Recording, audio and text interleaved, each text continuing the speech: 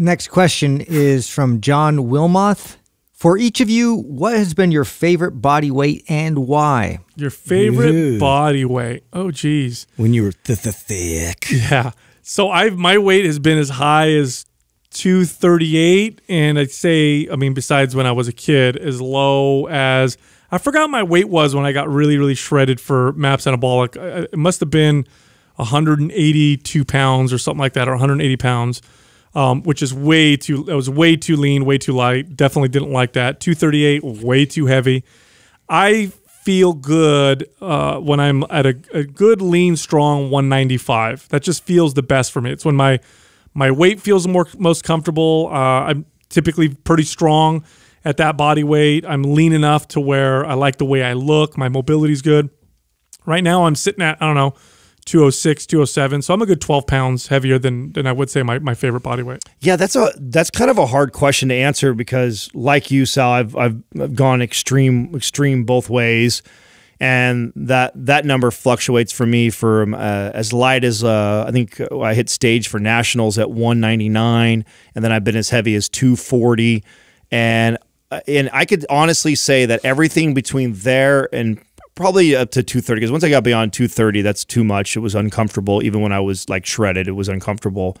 So between 200 and 225 to 230, I've been my happiest. If that, like, so it just all depends on where my body fat is, my mobility is at that. I've had incredible strength, low body fat, good mobility as high as 230-ish.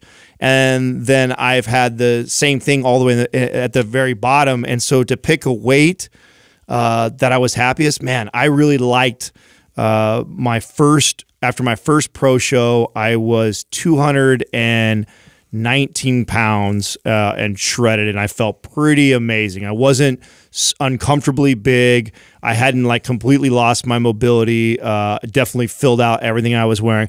But then I've also been like 205, where kind of like what you're alluding to, Sal, like I definitely felt more spry. I could go play a basketball game. I feel like right when I get over 220, a lot of muscle, I don't feel like I can go hit the courts without potentially hurting myself or having a rough time. So somewhere between 205 and 220, I like anywhere in between there if I'm maintaining a good body fat percentage, lower body fat percentage, and my mobility up. That's the thing too why I always tell clients, don't get so hung up on a body weight target, because I can literally show you the most mobile, the leanest version of you at all those body weights. So it's really a personal preference of what's easiest to maintain, I guess, like eating wise. Right, that's one of the hard parts for me when I'm lean and big, 220 something. That's a lot of food I got to eat. So that's one of the drawbacks.